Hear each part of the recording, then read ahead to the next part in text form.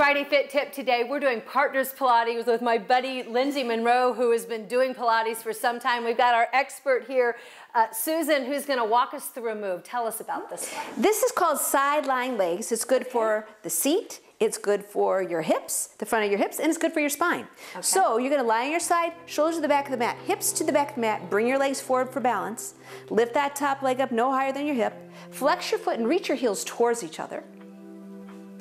Point your toes and reach back and get long, really working for the length. Try it one more time. Flex your foot and reach forward, back of the leg lengthens. Point your toes and reach it back, and the front of the leg opens to have it nice and long. Ooh, that pull feels good. And then lower that leg. And you'll do this side 5 to 8, and then you'll flip over and do the other side. Okay, well thanks so much, Susan from Indie Pilates Plus. And you know, the great thing about this is an exercise that you don't need all this expensive equipment for. You can do it right on your floor at your own home as you work to be a best you.